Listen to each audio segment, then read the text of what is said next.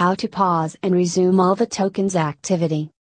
As the owner of the contract, or if you have an authorized pauser account, you can pause all token activity in your contract for all users and accounts.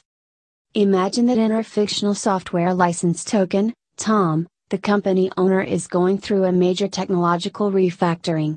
During this time, the company wants to prevent errors in the process, so they decided to pause all activity in the Tom token. To do that, simply log in into MetaMask as the owner account, and click Pause button in the wallet, then click Pause, click OK in the system dialog, and click Confirm in the MetaMask window.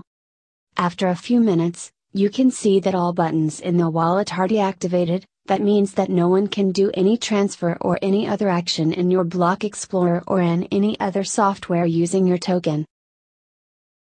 When you are ready to restart your token activity, click on Resume. Then click on Resume again. Confirm the system dialog, and the MetaMask window. After a few minutes, your token will be back to normal. Well done! See you in the next video.